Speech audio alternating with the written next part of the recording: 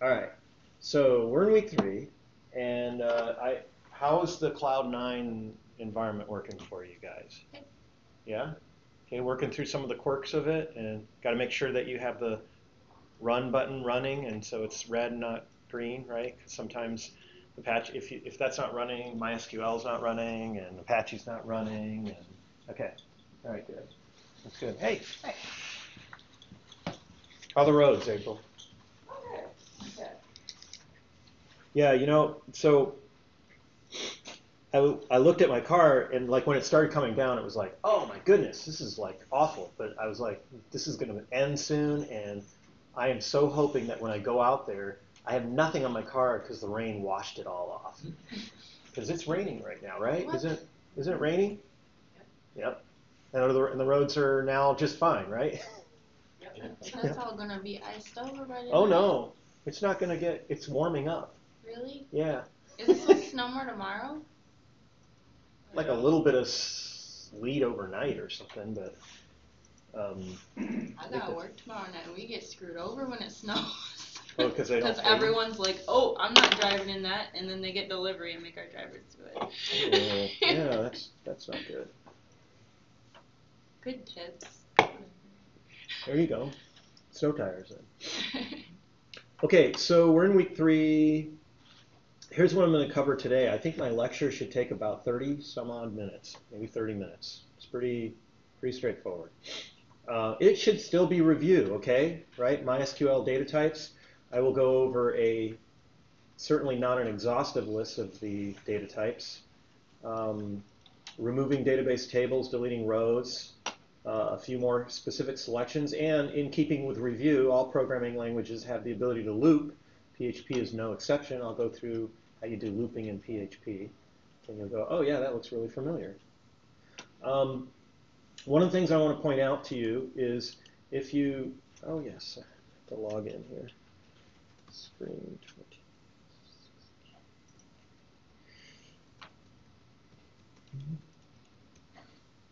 Okay. If you look at the course syllabus and you scroll down to the bottom here, you will see that project 1 is due week 5. So that's in 2 weeks. Okay? So that'll be due by the end of class, so that would mean for you it's due Thursday. Because today's Tuesday. Okay, so by the end of class Thursday, you have to show me your project 1 running. Speaking of project 1, let's go through what project 1 is. This Thursday? This is week 3. Okay. So that would be 2 weeks and 2 days or something like that. Okay.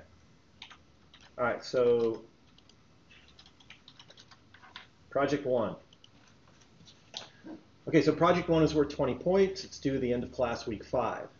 You guys know what Mad Libs are? Mm-hmm. Yes. Okay. Do you still play Mad Libs? Did you play Mad Libs when you were a kid? I love them.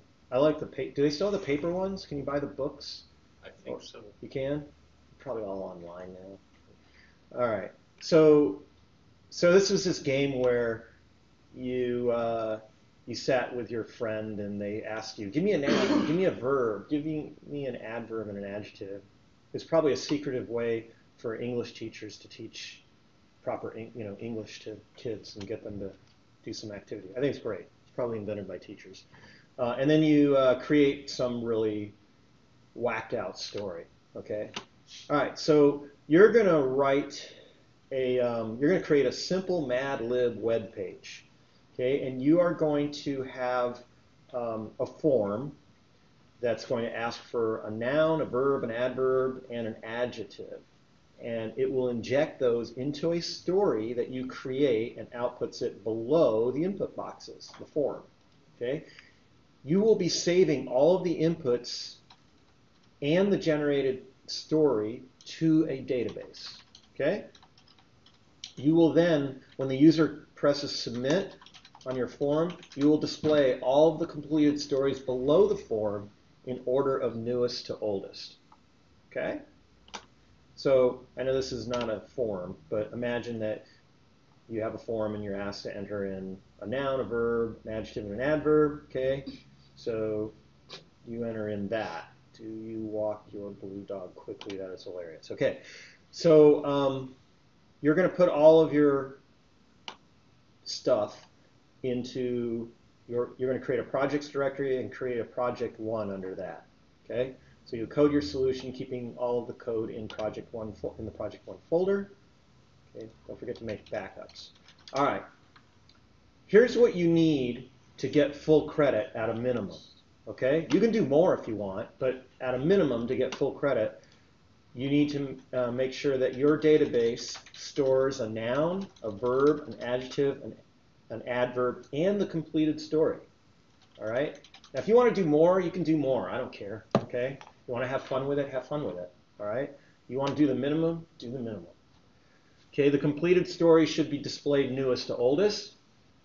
Does anybody remember how you do that when you do a database query? Sort by. Sending. Order by? Order by. Order by. Yeah, not Okay, sort by. I think that's in your book chapter 4, which we haven't gotten to yet. Can't remember. Or you can look it up. The page should have some styled elements. What do I mean when I say you should have some styled elements? Make it look nice. What do you use to make it look like nice? CSS. CSS. Or you could figure out how to use Twitter Bootstrap or something like that. Okay, whatever. Yes, have some styled elements. Okay, you don't have to have a whole lot. This is a programming class, but you are putting an HTML page together. All right, so have some CSS. Okay, then you will show me your completed solution for sign-off. You will compress your project's project one directory and submit it to Blackboard. The other thing I want you to do, and you'll see the command for that in the week 3 test drives because I updated that, is make sure you use MySQL dump to dump your database. Okay, you will dump that to an SQL file. Make sure that's in your projects one directory, so I have your database too. Fair enough? Okay. All right. Any questions about this? This is pretty straightforward, what I'm asking for? Okay. All right. One thing I want to let you know is I will not be here on Thursday. However, you still need to get your week 3 stuff signed off if you haven't done that already. You can get them signed off today from me, from Aaron and myself. Or if you don't and you want to get them signed off Thursday, so make sure that you tell your classmates that you see that we are having class on Thursday. Aaron will be here to check off your labs. I will be at a PHP conference. Okay, and Blackboard still works, so you can please make sure you submit to Blackboard. All right, sound good? Okay, so again, it's a lab day, but Aaron will be here to check off your labs. If you get them signed off today, you don't have to come on Thursday. All right, but you still want to be working on chapter 4 for the next week. Okay. All right. Any questions about that? All right. Okay, let's go to week 3. So, MySQL data types. This is not, as I mentioned, an exhaustive list of the data types. These just happen to be the most common ones that you would use. Okay? So you can create an integer. You've been doing these already with when you've been creating your database for the email list for the Elvis store, I think you've been working on, right? Okay. Who's been working on chapter 3? I haven't had time at all because my other class. Freaking project. Am I beating you up in my Java class too? No, all the programming, all this stuff is fine. Okay. It's just the other one takes a lot of time. It's easy, but it takes a lot of time. Okay. I know. Okay, so we have integers. You can specify a width of up to 11 digits for an integer.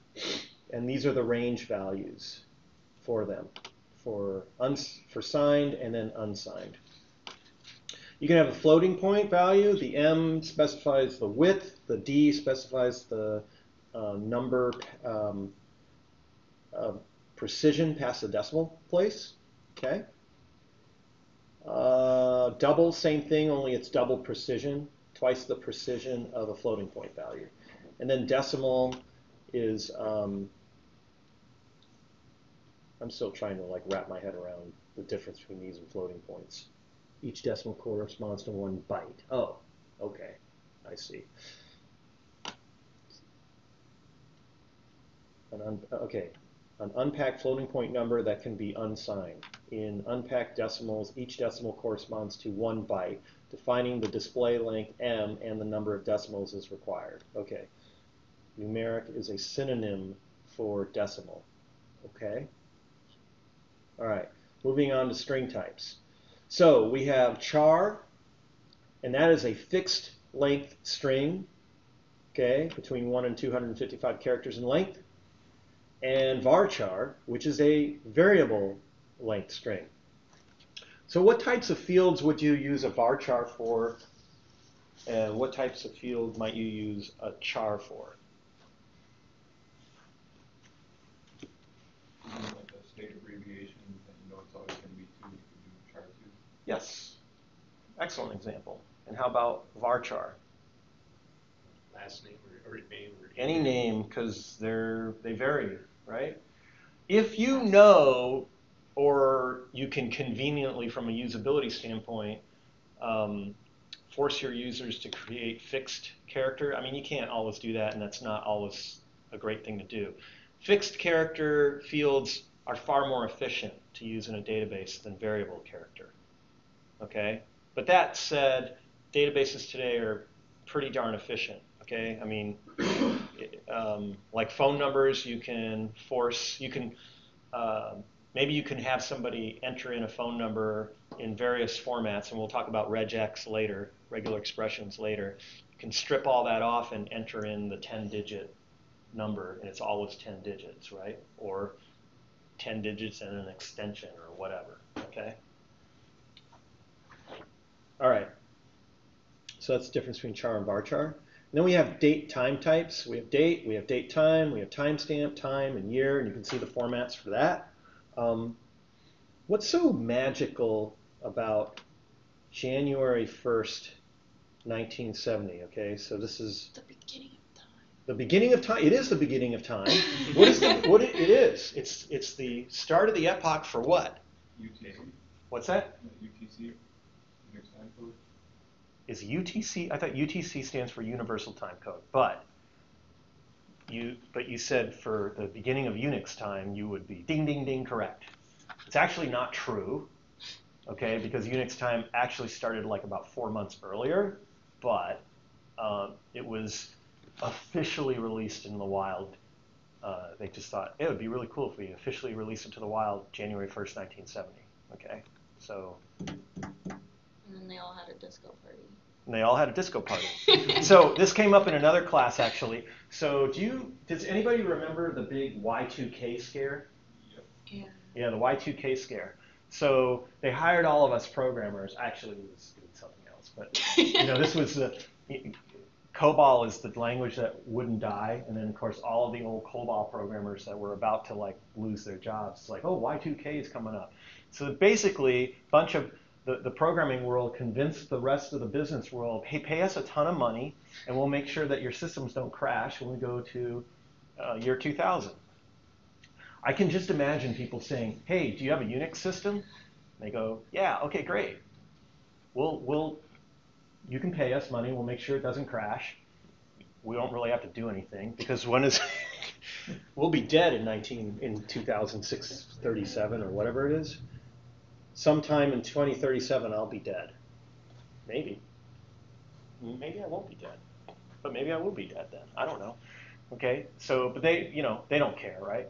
Well, yeah, here, pay us some money and we'll make sure your system doesn't crash, because your system's not going to crash. Okay, it might in 2037. Now, if you didn't have a Unix system, they would say, okay, yeah, you need to get a Unix system, and you can pay us for that too, and we'll make sure you get a Unix system or something like that. I don't know. I like to joke about that. All right. Okay, so viewing the data types of a table. We actually did this, but I'll do it again. So if I, for example, I gotta scroll down. Ooh. There we go.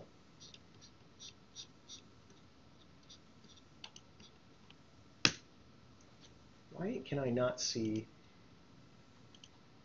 my do you ever have this problem? There it is. Okay, so use Northwind. All right, and then let's say we want to show tables. Okay, so I have a table in here called products. So if I say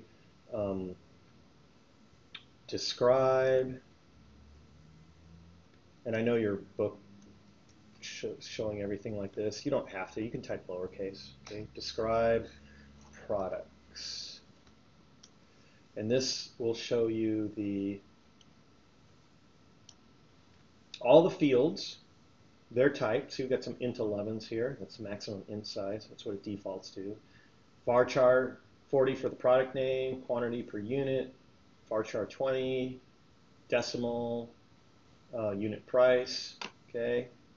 All right, and then you can see here, oh, I got a primary key for product ID, and it's auto-incrementing. So you get a lot of statistics on your fields here by saying describe the table. Yes? So the auto-increment one, it's at 11. It's set to 11 right now, but when it hits 12, will it do it on its own, or you got to change it?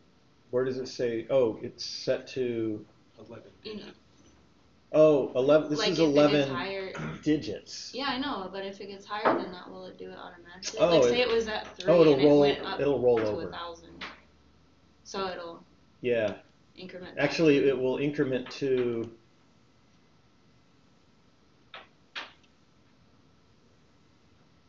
Where are you? It'll increment to. See, as you can see, 1, 2, 3, 4, 5, 6, 7, 8, 9, 10. It's going to roll over to this number right here. Okay, that's what's going to happen.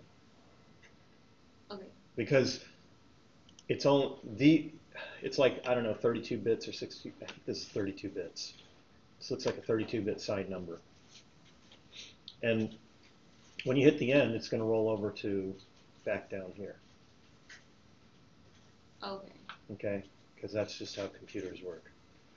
I know that was an extremely important question. Sorry. No, that's all right. It's a good question. Okay. So that's how you view. See, so that's what I did here. Describe products. Okay, removing databases. Everybody heard of this comic strip XKCD? This is Little Bobby Tables. Okay. I'll talk. I don't know if it's in week 5 that I talk about this or not. Aaron, do you remember? Did I talk about sanitizing your database in week 5? I don't remember what week it was. Yeah. So I'll talk about something nasty called SQL injection hacks. Okay. And I'm pretty sure there are still websites out there that do not sanitize their input fields. So the bottom line is this. Imagine that you put an SQL query, a legit SQL query inside of a field, okay, that you enter. And a lot of those fields go directly into a query, okay? And if you don't protect against that, you could do some nasty stuff. Like you could put a semicolon at the end saying, okay, that's the end of that SQL statement. And you could say drop table, right? So this is how Bobby got his name, Little Bobby Tables. He's just decided to remove the grade databases in his school. Oh my gosh. Are you allowed to name your kid that? Yes, they must be. Do they let you This is what happens when you have like parents that? who are programmers. I'm sure this is a joke. What people have named their kids. I'm gonna be one of those people. You're gonna name your kid. You're gonna have a boy, name him Little Bobby. It doesn't have to be. It could be whatever. Little Bobby Tables, right? All right. All right. So this is how you would. So a couple things. Once a table is created, you cannot overwrite it using a new create table query. So there's a couple ways you can remove table. Actually, there's really only one way you can remove the table, and that would be drop table. You can, however, delete all of your data in a table by saying delete from table without using a qualifier for from. Now, generally speaking, you use the delete command to delete targeted rows of data, okay? Like delete from this table where column name equals something, okay? So, for example, if I'm going to grab this right here. I'm going to use kmarks1, and I'm going to say select star from full, not that many, full name. Okay, so here are all of the full names I have in my full name table. So I could say delete from full name where first name equals Ken. Great. So I do a select star, and there we go. All right. Again, this should be review. You can do more specific selections. Okay. You could say select, instead of star, you could say, oh, I just want to select these two columns. Well, that happens to be the only columns, right? And I'll select first name and last name from full name where last name equals Marks. Okay? We'll do that. I'll bring that in here. And that's going to give me my sister and my brother.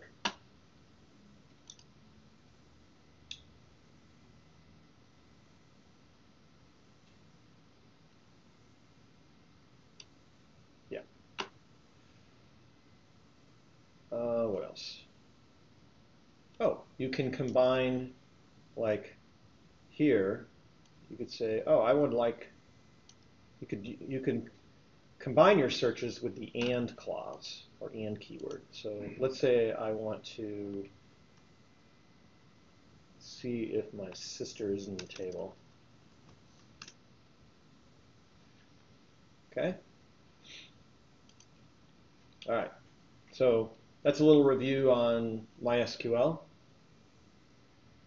Looping in PHP. All programming languages have it. We have while, do while, not used very often, for and for each. Yeah,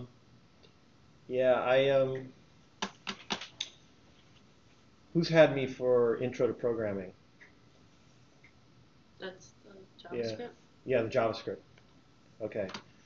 And what did I say the difference between where you would use a while loop and a for loop? This is a horrible example. While is when you don't know how Right. much The you're while counting loop up is, to. yes. You typically use a while loop for, you're looking for a Like particular while event. true, And a for each loop, time. yeah, while true, do this. And you only have the conditional inside of a while loop. You typically use this is a counted loop. You can create a while loop with it, but it's better to use a for loop for a counted loop because the for loop has an initializer and the conditional, and it has the incrementer or decrementer too, right? And that's well suited for a counting loop. That's lazier. It's well, it's In a good way. Yeah, in a good way, right? So I have some. Anyways, I'll fix that. So where are we at? We are in. Let's get rid of this one for now. And here we go. Week 3. Okay, so I have a. Is that it? That's actually, I don't know why I called it count up. It's counting down. Okay, so here's the PHP code for the count up one. So let me run that. Not there. Here we go. So we run that. You'll see I've got 10, 9, 8, 7, 6, 5, 4, 3, 2, 1, right? So that's what we would get right here. Okay? And, do while. I like this example. Here we go. So let's say I want to simulate the rolling of a 6-sided die. Who's used the rand function before in another programming language? And what does rand typically return? to you? And the value between 0 and 1? That's right, a floating point value between 0 and 1. So if you wanted to write code like this, you would have to do additionally what? Multiply the value by the maximum side of the dice, like if it's a 6-sided dice, then by 6, and add 1, right? And make sure that it's all cast to an integer, okay? Mm-hmm. Because if you don't add 1, then it'll be 0 to 5. And most dice don't start with 0, they start with 1, okay? Or if it was a polyhedral dice, like a 20-sided die, for those who play D&D, then you would just multiply it by 20 and add 1. Okay, so I have this code in here. This is cool because this, you just put 1 in the rand function here, and comma 6, and that'll just give you a number between 1 and 6. It's awesome. Okay, and we're going to run this loop until the die rolls are equal to each other. So that's this guy right here. So let's go run that. Hey, look at that. I only got 1 run. I feel disappointed. There we go. Now I feel better. Oh my gosh. 1, 2, 3, 4, 6, and 5. That doesn't seem very random, does it? These seem a little more random. Do that again. Random. There. Oh, look at that. Okay, so it just keeps rolling them until they're equal at the end, and then it exits the loop. Okay? Can make a game out of that. For loop. Should do a coin toss and see if you win 6 times in a row. That's right. Okay, so we got a for loop. The difference between for and while loop, this is identical to what you learned in JavaScript. Okay, I've got a initializer, conditional, incrementer, decrementer, whatever. Okay, so if I run that, that'll give me 0 through 9 with commas after them.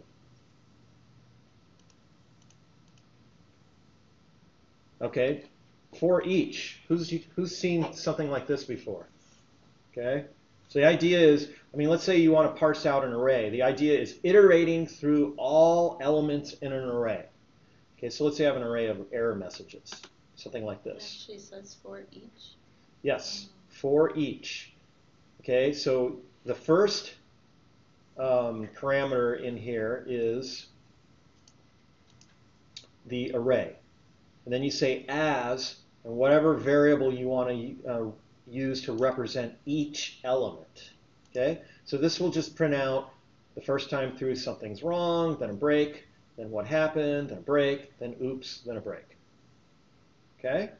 Isn't it like saying for each error in error messages? It is.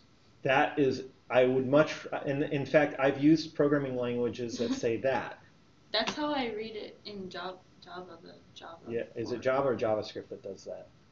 There's a Java for each loop. It's not, I don't know if it's I called thought that was the colon operator, but yes. Okay. I just know that's how they read it. Yep. So you would say for each error in error messages. That makes a lot more sense, doesn't it? It helps And me in a lot of lot. programming languages, that's exactly how it is. For each, whatever the variable name in, and then the name of the, right. But of course, this is PHP, and they have to do things different. So that's where there's a change in the syntax. So let me go ahead and run that.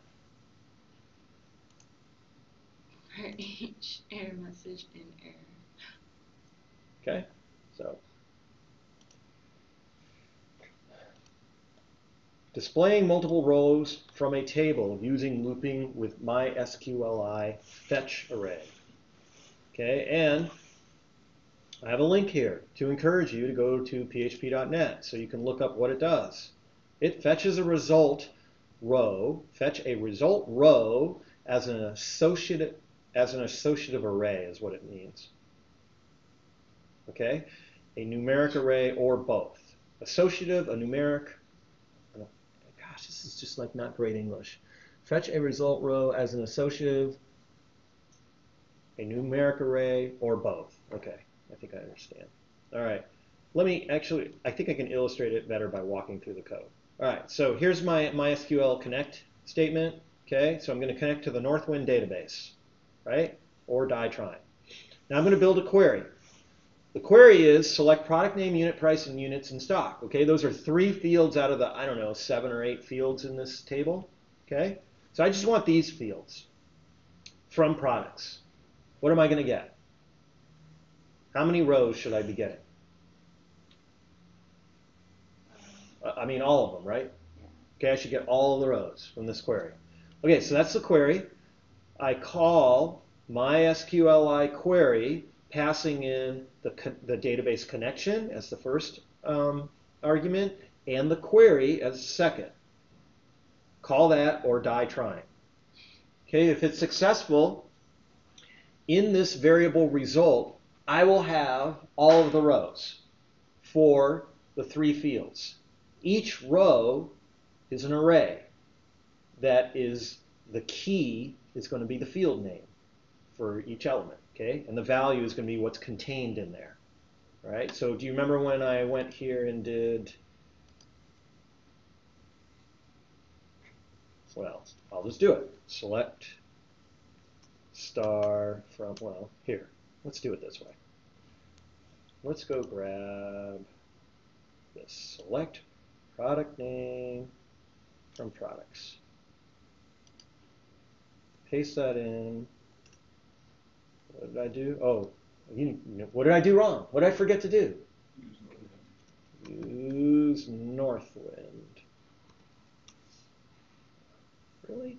Northwind. Oh, that's from the Uper. Okay. Use North. That's how they say it up there. There we go. Now, okay.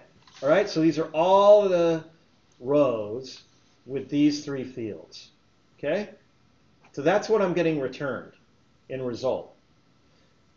And what I want to do is I want to just get each row and deal with each row at a time. So I have to do that in a while loop. Okay? All right, so let's go back to this piece of code. All right, first thing I'm going to do is I'm going to echo out, I'm going to create a table, and the only style element I have in here is right here. Okay, so you normally don't do this, but I wanted you to be able to see it. Okay? You can certainly, you're going to see a lot of table usage in PHP, but your CSS would be external. This is all just to put the information in a viewable table? Yes. Okay. Right, because it doesn't look as good when you don't have a border Yeah. in it. Right. So I've got my table, I start my table, and I've got a header, and I'm actually only going to list out 2 fields, product name and unit price. Okay, I could do all 3, but I'd have to edit the code, and I'm lazy. Okay, so now I call MySQL fetch array, all right? And what that's going to do is that's going to go and give me this, I'm going to get returned this row. So as long, I call this, and as long as I have rows to process, this is legit. What will happen is I'll get a 0 or a false returned if I go off, if I'm out of rows, which will allow me to drop out of the loop. Okay? And if we go to, not there, but let's see what it says. We'll find the return value, the result. The result set identifier, or, that's not, return values. It returns an array of strings that correspond to the fetched row, or null, if there are no more rows in the result set. So null is like 0, kind of, okay, but the while loop will exit. Okay? While loop exits on null? Yeah. Yep. Just in PHP, though, right? Probably, yeah, just in PHP. It's equivalent to a false. A 0 is equivalent to a false. A null is equivalent to a false. Okay? All right. So, okay, so the first time through, I'm going to get, on the product name key, I'm going to get chai. On the unit price key, I'm going to get 18. Okay, unit stock, I get 39. Well, actually, yes. So let's go back to this. Actually, I'm only dealing with product name and unit price. Okay, so, and I did that because I wanted all the code to fit on the same page here. That's why I did it. Okay, So I'm going to echo out a row with a table data item. And here's the row array, right? And I want to get the value as identified by product name key. Okay, output that, close the table data item, start another table data item, and then I'm going to get the value as identified in this row by the key unit price. Close the table data item, close the table row. Okay? Then I'm all done with the loop, close the table, close the database connection. We good? Okay. So if I run that, this is it. There we go.